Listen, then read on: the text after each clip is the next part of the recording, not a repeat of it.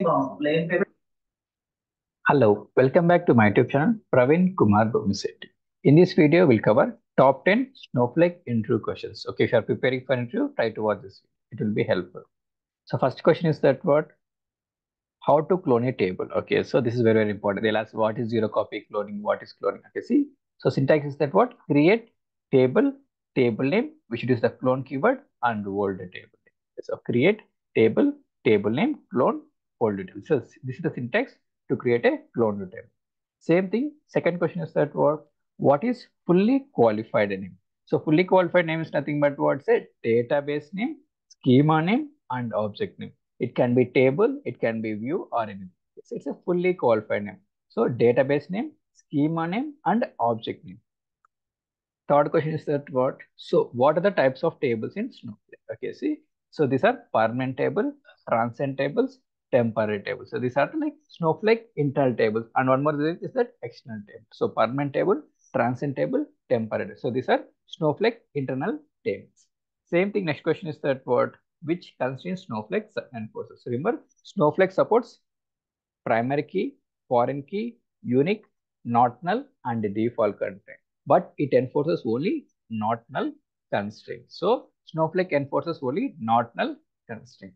Next question is that what is the default retention time of Snowflake table? So by default for permanent table, transient table, and temporary table, it will be 1 day. One more time. So by default for permanent tables, transient tables, and temporary, it is 1 day.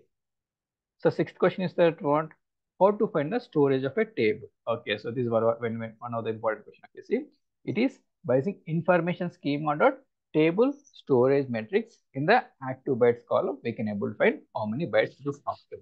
One more time. So see how can find the storage of a table by using information schema dot table storage matrix in the active bytes. We can able to get the active storage. Next question is that so what are the ways to load the data into Snowflake from external location?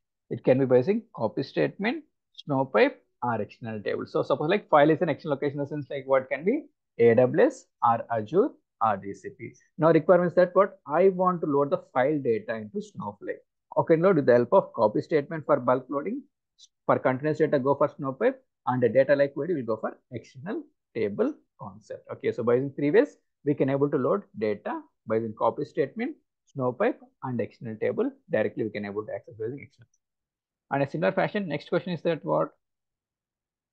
how to find the Snowflake version. So it can be found by using select current underscore version. So by using this current version, we can able to figure out so what's the version here. Next question is that how the semi-structured data stored. Semi-structured in the sense like what can be JSON, XML, Avro, Parquet, words. These are the, so remember Snowflake supports structured data and semi-structured data. Structured data in the sense like what? CSV files, text files, CSV. Same thing. Semi-structured data in the sense like what? JSON, XML, Avro, Parquet, words. This can be stored in variant data type. Very, very important. So by using variant data type, we can able to store the same.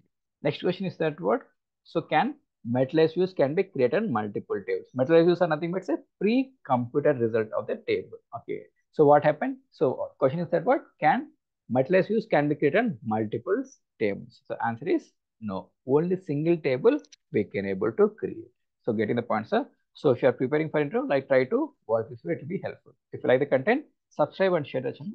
Thank you for watching.